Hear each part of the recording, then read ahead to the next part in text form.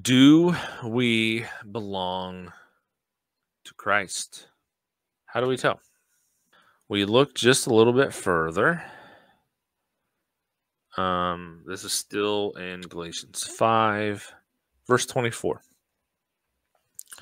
Those who belong to Christ have crucified the flesh with its passions and desires.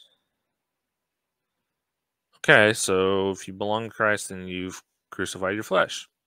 Simple enough to tell. How do you crucify your flesh? What exactly does that mean?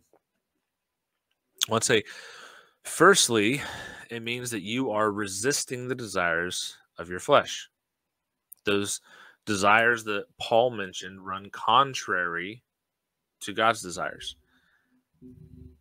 As I said before, it doesn't mean that you're perfect. It doesn't mean that you never have any kind of an issue or a slip up or anything like that with these different areas.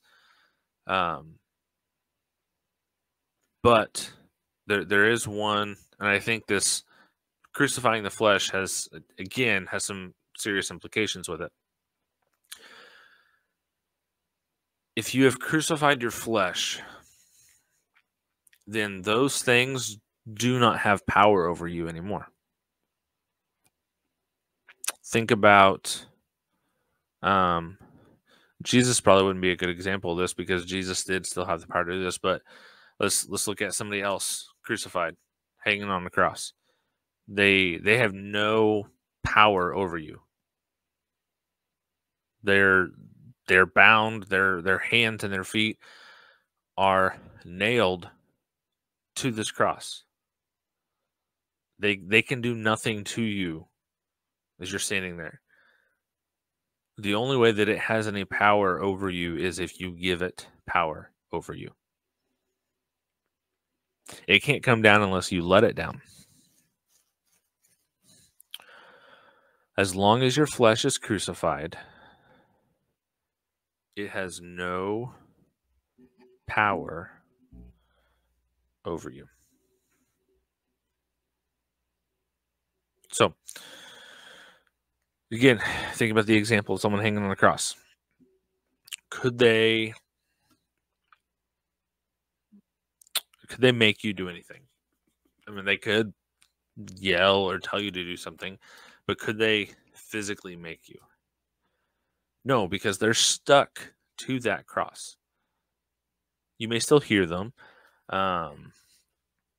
just like you can still hear your flesh. You can still hear the desires or get a spontaneous thought. I've done some counseling with people previously on addiction, and one thing that I've discussed a lot with this, I bring up is this analogy of a bird landing on your head.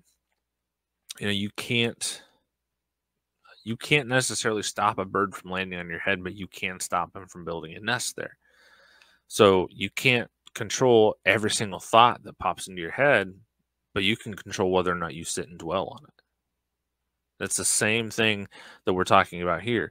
Those fleshly desires that are contrary or run counter to God's desires, you will still have thoughts. Stuff will still pop in your head. There will still be instances where things come to your mind that you want to do that you used to do, or things along these lines.